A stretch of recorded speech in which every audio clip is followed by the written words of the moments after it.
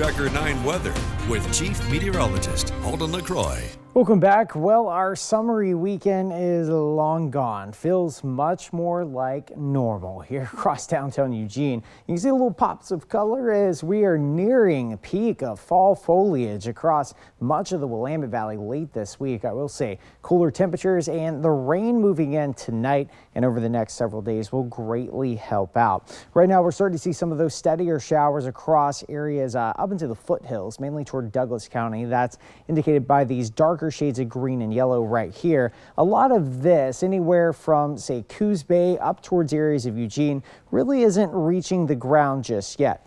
It's above our head. It's just too dry here down toward the surface for that light rainfall to kind of make its way down. Those of you up towards Newport and especially Waldport, that is eventually moving in toward the Corvallis area. So I would expect some light showers to pick up for you folks up in Benton County here in the next little bit. Here's cold front number 1.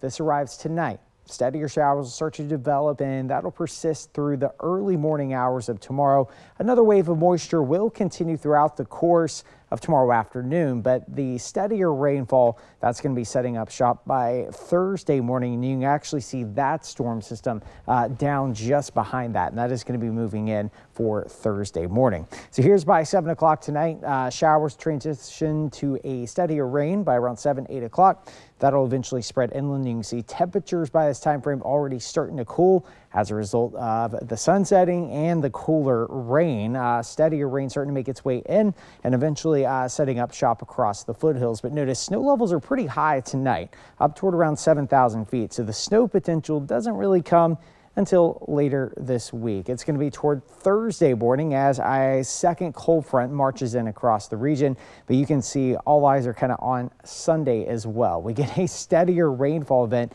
so the wettest days of the week looks like it's going to be on Thursday and towards Sunday. If you want to get outside, take advantage of some dry weather. Friday and Saturday are going to be your days. Here's the rainfall amounts. This is why we're not expecting a whole lot of wet conditions over the next couple of days, just patchy showers, because we're only going to be adding up to about 1/4 of an inch. That's through Thursday morning.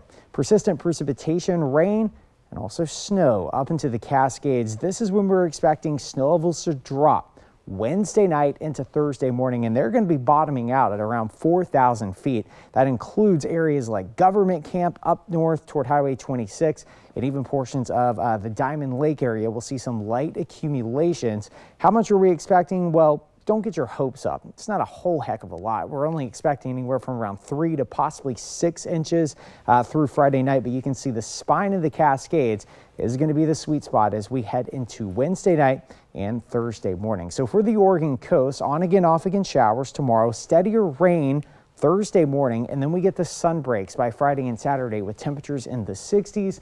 Across the Roseburg area, about 63 Wednesday afternoon. Rain expected in the morning on Thursday. Then we clear things out and we're back up to 75 Saturday afternoon.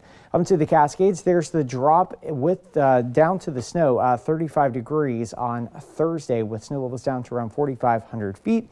And for Eugene and Corvallis, this weekend looks nice, but we got a couple of kind of showery days, not a wet day or washout, but on again, off again showers. It looks good there on Saturday for the game. Thank you. Yes, it does. Next on KCI 9 is at 4 o'clock.